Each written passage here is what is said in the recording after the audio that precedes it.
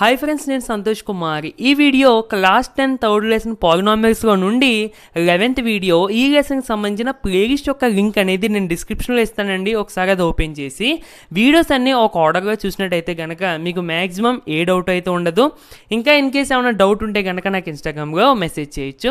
Friends, మాకు గుర్తుపెట్టుకోండి, వెంటనే రిప్లై అవ్వదని ఫీల్ అవ్వద్దు. సరే, అయితే ఈ వీడియోలో మన టాపిక్ వచ్చేసరికి టాపిక్ ఏంటో ఏం లేదు, బట్ ఒక ప్రాబ్లం అయితే ఈ వీడియోగా కంప్లీట్ చేసుకుందాము. దీనికి సంబంధించిన టాపిక్ అనేది నేను దీని ముందు వీడియోగా చెప్పానండి. దట్ టాపిక్ ఏంటంటే relationship between zeros and coefficients of A cubic polynomial. దాన్ని బేస్ చేసుకుని మనకి ఈ ప్రాబ్లం అయితే ఉంది. ఈ ప్రాబ్లం చాలా చాలా ఇంపార్టెంట్ అండి. క్వాడ్రాటిక్ కాదు, పాలినామియల్స్ చాప్టర్ నుండి మనకి ఫస్ట్ ప్రిఫరెన్స్ గ్రాఫ్ వస్తుంది కంపల్సరీగా. ఇన్ కేస్ గ్రాఫ్ మిస్ అయితే కనుక ఈ ప్రాబ్లమే తర్వాత వచ్చేది, ఇన్ కేస్ అది మిస్ అయితే కనుక. ఓకేనా ఫ్రెండ్స్, ఈ మోడల్గా ఉన్న ప్రాబ్లం ఈ example-7 అండ్ ఎక్సైజ్కి ఒక ప్రాబ్లం ఉంటుంది. సో సెపరేట్గా మనం ఈ ప్రాబ్లంకి ఒక వీడియో అయితే చేసుకుందాం, ఎందుకంటే ఇవి చాలా చాలా ఇంపార్టెంట్. కొంచెం లెంతీగా ఉంటాయి, బట్ చాలా చాలా ఈజీ కూడా. ఓకేనండి, సరే అయితే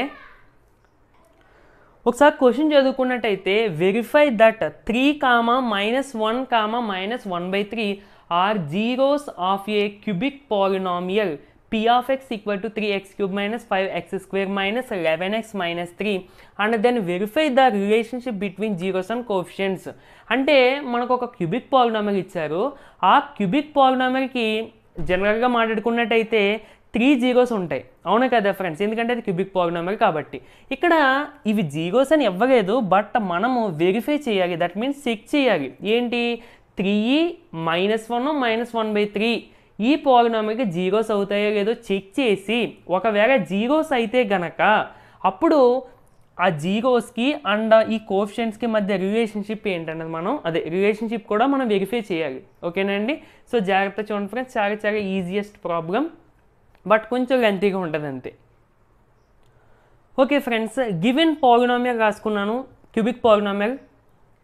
అండ్ ఫస్ట్లో మనం ఏం చేయాలండి, ఇచ్చిన 3 నెంబర్స్ దీనికి జీరోస్ అవుతాయా లేదన్నా చెక్ చేయాలి. సో దానికోసం వీ హ్యావ్ చెక్, అదే సెంటెన్స్ రాసాను, we have to check 3, -1, -1/3 are the zeros of p of x. p of x అంటే ఈ పాలినామియల్ని p of x తో డినోట్ చేస్తాం కదా, అంతమాట. అంటే అన్నిసార్లు ఈ పాలినామియల్ రాయకుండా దాని ప్లేస్లో జస్ట్ p of x అని షార్ట్కట్లో రాస్తాం. ఓకే, నేను అంతకన్నా ఏమీ లేదు. సరే, ఇక్కడ నేను p of x అగైన్ మళ్ళీ రాసుకున్నాను. ఇక్కడ చూడండి ఫ్రెండ్స్, ఈ వేరియబుల్ని నేను జస్ట్ రెడ్ మార్క్తో డినోట్ చేశాను మీకు కొంచెం హైలైట్గా కనిపించడానికి. మనము ఎప్పుడైనా సరే జీరోస్ చెక్ చేసినప్పుడు కంపల్సరిగా మనము ఆ పాలినామియల్గా ఉన్న వేరియబుల్ ప్లేస్లో ఒక నెంబర్ సబ్స్టిట్యూట్ చేయాలి. అది మీకు గుర్తుండగానే దానికోసం అది మీకు హైలైట్ చేశాను. సరే, ఫస్ట్ 3 చెక్ చేద్దాము. చెక్ చేయడం అంటే ఎలాగా, ఈ ఎక్స్ ప్లేస్లో మనం చెక్ చేయాలి అనుకున్న నెంబర్ అనేది సబ్స్టిట్యూట్ చేయాలి. దట్ మీన్స్ ఎక్స్ ప్లేస్లో 3 సబ్స్టిట్యూట్ చేస్తే కనుక 3 ఇంటూ ఇంకా 3 ప్లేస్లో ఎక్స్ ప్లేస్లో 3³ ఎక్స్ ప్లేస్లో 3 క్యూబ్ -5 ఇంటూ ఎక్స్ ప్లేస్లో 3 స్క్వేర్ -11 ఇంటూ 3 -3. కేవలం నేను ఎక్స్ ప్లేస్లో 3ని రీప్లేస్ చేస్తున్నాను అంతే. 3³ అంటే 3 ఇంటూ 3 ఇంటూ 3. ఓకేనండి, సో 3 ఇంటూ 3 ఇంటూ 3 అంటే 27 -3 స్క్వేర్ అంటే 9. So 5 into 9 -11 into 3 -3. తర్వాత 3 ఇంటూ 27 81 -5 ఇంటూ 9 45 -33 -3. సో 81. ఇది పాజిటివ్ వాల్యూ. ఇవన్నీ నెగిటివ్ వాల్యూసే కాబట్టి నెగిటివ్ వాల్యూస్ని అన్నింటినీ యాడ్ చేసేసి టోటల్గా నెగిటివ్ వాల్యూ కట్టండి. మీకు ఎలా వచ్చినప్పుడు మేము చెప్పానండి ఒకసారి. ఏంటంటే ఇప్పుడు కన్ఫ్యూజ్గా ఉందనుకోండి, 81 అది మనీలో కన్వర్ట్ చేసుకుంటే కనుక 81 రూపీస్ మీ దగ్గర ఉన్నట్టు. నెక్స్ట్ 45కి మైనస్ ఉంది అంటే నువ్వు ఇంకొకరికి ఇవ్వాల్సిన మనీ మైనస్ ఉందంటే. అండ్ -33 ఇది కూడా ఇంకొకరికి ఇవ్వాల్సిన మనీ.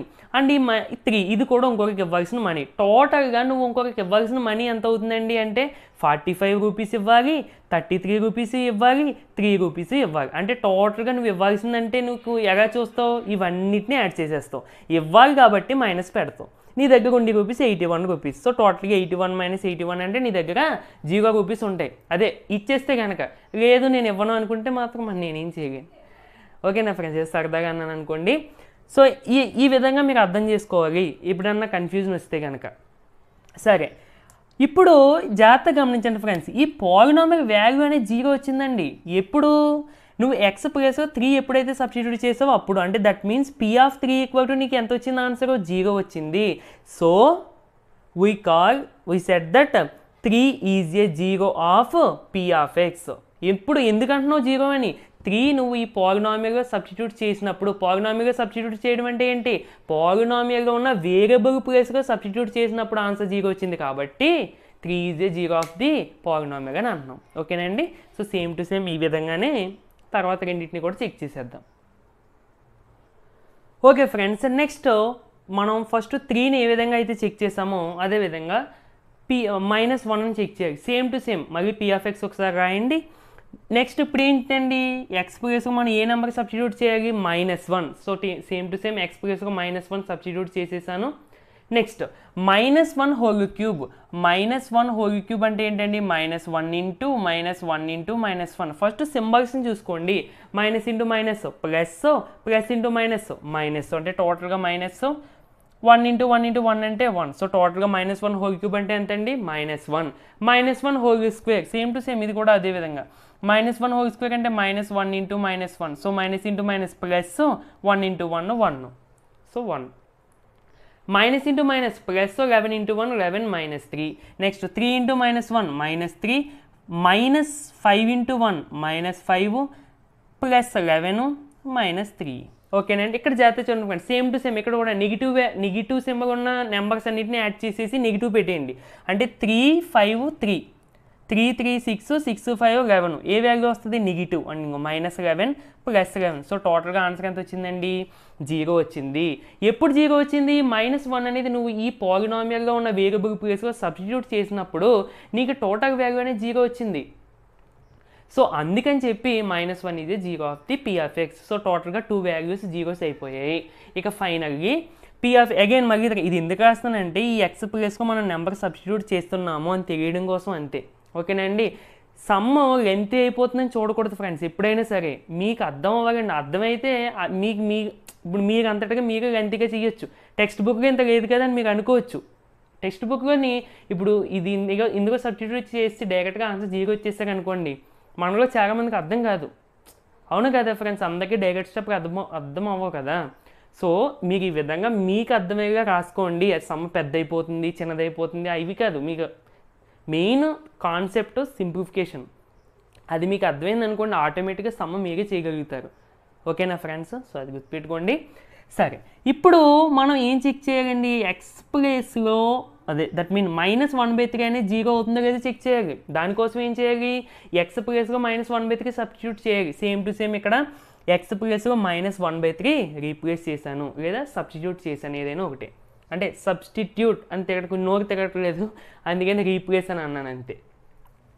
సో ఎక్స్ ప్లేస్లో -1/3, ఎక్స్ ప్లేస్లో -1/3, ఎక్స్ ప్లేస్లో -1/3. జాగ్రత్త చూడండి ఫ్రెండ్స్, ఈజీయేనండి. ఫ్రాక్షన్ ఉంది కదా, కొంచెం ఇబ్బంది ఏమో అని అనుకోవద్దు, ఈజీయే.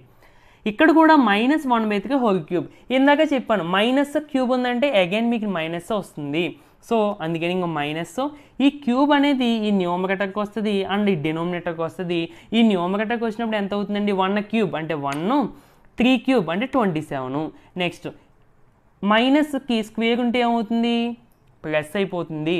సో ప్లస్ ఈ స్క్వేర్ అనేది న్యూమరేటర్కి వస్తుంది అండ్ ఈ డినోమినేటర్ కూడా వస్తుంది. సో న్యూమరేటర్కి వచ్చినప్పుడు 1 స్క్వేర్ అంటే 1, డినోమినేటర్కి వచ్చినప్పుడు 3 స్క్వేర్ అంటే 9. Next minus into minus plus 11 into 1/3 11/3 -3. జాగ్రత్త చూడగండి. ఇప్పుడు ఈ 3 అదే దట్ మీన్ 3 టేబుల్గా 27 9 టైమ్స్ క్యాన్సిల్ అయిపోతుంది కదా. సో ఇంకో మైనస్ అలాగే ఉంటుంది. 27 3 టేబుల్గా 9 టైమ్స్ కాబట్టి ఇంకో 9 మైనస్ 5 ఇంటూ 1/9 అంటే 5/9 ప్లస్ 11/3 -3. అగైన్ ఇక్కడ మీకు చూసినట్టయితే డినోమినేటర్స్ రెండు సేమ్ ఉన్నాయండి. దట్ మీన్స్ మనం న్యూమరేటర్స్ని యాడ్ చేసుకోవచ్చు, సబ్ట్రాక్షన్ చేసుకోవచ్చు, అది మన చాయిస్. ఇక్కడ సింబల్స్ ఉన్నాయి -1 -5 అంటే -6/9 ప్లస్ 11/3 మైనస్ 3. అగైన్ మళ్ళీ ఇక్కడ 3 టేబుల్ ఇది 2 టైమ్స్ క్యాన్సిల్ అయిపోతుంది, ఇది 3 times. So -2/3 plus 11/3 minus 3. Again ఇక్కడ మళ్ళీ డినోమినేటర్స్ ఈక్వల్గా ఉన్నాయండి. సో మనం న్యూమరేటర్స్ని అక్కడ ఉన్న సింబల్స్ బట్టి పర్ఫామ్ చేసుకోవచ్చు. దట్ మీన్స్ -2 ప్లస్ 11/3 -2 ప్లస్ 11 అంటే ప్లస్ 9/3 మైనస్ 3. మళ్ళీ అగైన్ ఇక్కడ 9/3 అంటే ఇది ఎన్ని టైమ్స్ క్యాన్సిల్ అయిపోతుందండి, 3 టైమ్స్. సో 3 - 3 0. సో టోటల్గా 0 వచ్చేసింది మనకి. అయితే ఫ్రెండ్స్ ఇక్కడ చిన్న విషయం ఏంటంటే మీరు అంటే ఇది చెప్పడం నాకు ఇష్టం లేదు, బట్ చెప్పాల్సి వస్తుంది అంతే. ఇక్కడ వర్క్ చేసి చాలామంది ఈక్వల్ టు పెట్టి 0 వేసేస్తారు టెక్స్ట్ బుక్లో ఉన్నట్టుగా. అలా వేస్తే మార్క్స్ పడతాయండి, ప్రాబ్లం ఏమీ లేదు. బట్ ఈ విధంగా చేసిన ప్రాబ్లం ఏమీ లేదు. సో ఎనీవే మీకు ఇది అర్థమైతే చాలు, ఓకేనండి. ఇలాగే ఎగ్జామ్గా రాయగానే కాదు, ఇది ఎంత మీకు అర్థమైతే చాలు. ఇదంటే ఈజీగా చేసేస్తారు. ఇది కొంచెం ఏమైనా కన్ఫ్యూజ్ అవుతారేమో నా భయం, అంతే. కన్ఫ్యూజన్గా తప్పు చేస్తారేమో నా భయం. ఓకే, నేను ఇన్ కేస్ ఏమైనా కన్ఫ్యూజన్ ఉందనుకోండి, జస్ట్ మీకు ఎందుకో సబ్స్టిట్యూట్ చేసినట్టు చూపించి కనీసం ఈ స్టెప్ అన్న వేసి ఈ స్టెప్ వరకు ఈక్వల్ టు 0 పెట్టండి, సరిపోద్ది. ఓకేనా ఫ్రెండ్స్? సో ఓకే, ఇప్పుడు -1/3 కూడా మనకి 0 ఆఫ్ ది పాలినామియల్ అయిపోయింది. సో టోటల్గా ఇచ్చిన 3 values zeros of the polynomial అయిపోయాయి. ఓకేనండి. సో సగం సమ్ అయిపోయింది. ఓకే ఫ్రెండ్స్, నెక్స్ట్ ఇందాక వరకు నోట్ చేసిన తర్వాత therefore 3, -1, -1/3 are the zeros of the p of x అని రాసిన తర్వాత దాని కింద let alpha is equal to 3, beta is equal to -1 and gamma equal to -1/3 అని అనుకుందామండి. జస్ట్ సరదాగా అంతే, అనుకోకపోయినా వచ్చిన నష్టం ఏమీ లేదు. బట్ ఇక్కడ సమ్ ఆఫ్ ద జీరోస్ అని ఇది రాసినప్పుడు ఇది జస్ట్ రాస్తే ఒక ఇండికేషన్ అంతే, ఓకేనండి. అందుకని చెప్పి అండ్ దీన్ని టెక్స్ట్ బుక్లో అయితే ax³ + bx² కంపేర్ చేసి అవన్నీ చేశారు, అది ఏమీ అవసరం లేదు. ఓకేనండి. సో దానివల్ల మళ్ళీ మనకు లేనిపోయిన కన్ఫ్యూషన్స్ వస్తూ ఉంటాయి, అది ఏమీ అవసరం లేదు. డైరెక్ట్గా నేను ఇప్పుడు ఏ విధంగా చెప్పానో ఆ విధంగా రాయండి, సరిపోద్ది. ఓకేనండి. సరే, ఇప్పుడు ఆల్ఫా బీటా గామా వచ్చేసాయి మనకి. అగైన్ p of x = రాసుకోండి. మనం దేనికి రిలేషన్షిప్ వెరిఫై చేయాలి, జీరోస్కి అండ్ కోఎఫిషియెంట్స్కి. జీరోస్ మనకు వచ్చేసాయి, ఇంకేం కావాలి, కోఎఫిషియెంట్స్ ఎలా వస్తాయి, బై గివెన్ పాలినామియల్ నుంచి వస్తాయి. So polynomial as coefficient of x³ అంటే x³ ముందున్న constant number, coefficient of x² -5. జాగ్రత్త చూడగండి, సింబల్స్తో సహా చూసుకోవాలి. And coefficient of x -11, constant term -3. సరే, next some of the zeros. ఒక్కసారి మనం ఈ సమ్ చెప్పుకునే ముందు సమ్ ఆఫ్ ద జీరోస్ అంటే కంపల్సరీగా దేనికి ఈక్వల్ అవుతుందండి, cubic పాలినామియల్లో -coefficient of x² by coefficient of x³ equal అవుతుంది. ఈ ఫార్ములాస్ చాలా చాలా ఇంపార్టెంట్, గుర్తుపెట్టుకోమని కూడా చెప్పాను నేను. సరే, సమ్ ఆఫ్ ద జీరోస్ అంటే సమ్ ఆఫ్ ద జీరోస్ని ఏ విధంగా మనం ఇండికేట్ చేస్తాం, alpha plus beta plus gamma. అందుకని చెప్పి ఇక్కడ అనుకోమన్నాను, అంతకని ఏమీ లేదు. ఓకే, ఆల్ఫా అంటే ఎంతండి, 3+, బీటా అంటే ఎంత, -1 ప్లస్, గామా అంటే -1/3, plus into minus minus, plus into minus minus. 3 - 1 అంటే ఎంతండి, 2. సో 2 - 1/3. నేను ఇక్కడ 2ని 2/1 అని రాసుకోవచ్చు కదా.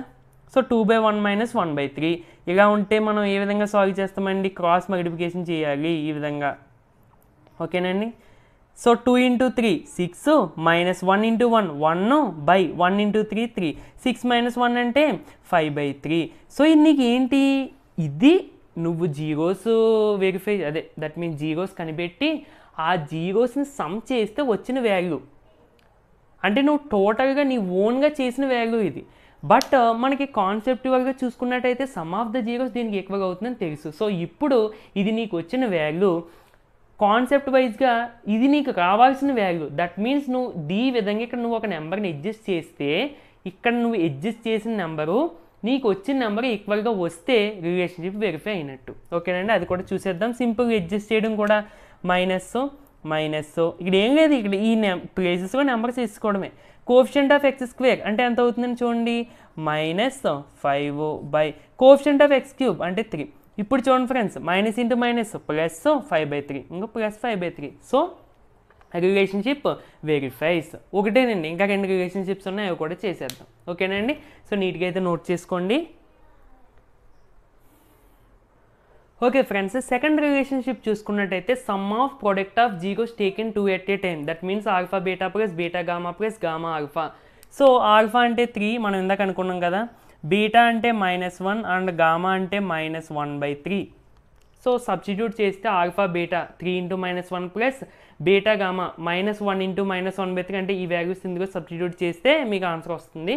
సో ఈ విధంగా వచ్చిందండి మనకి. జాగ్రత్త చూడండి friends, plus into minus, 3 × 1 3. 1 minute అండి, ఒక చిన్న మిస్టేక్.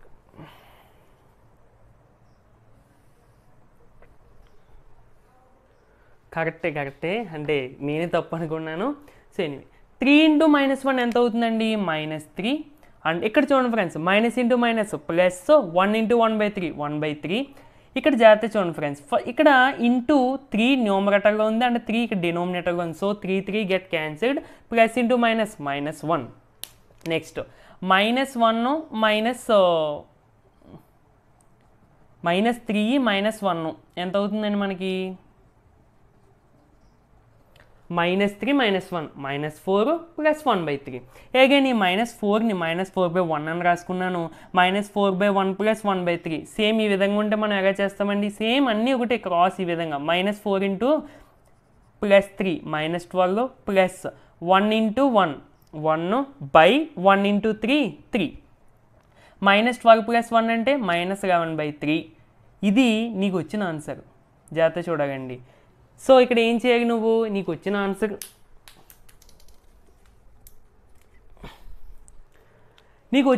ఇది ఈక్వల్ టు పెట్టి గ్యాప్ వదిలేసి, అదే ఇందాక మనం అడ్జస్ట్ చేస్తాం కదా, ఈ విధంగా గ్యాప్ వదిలేసి, ఇది దేనికి ఈక్వల్ అవుతుంది ఫార్ములా ప్రకారం, coefficient of X by coefficient of X cube.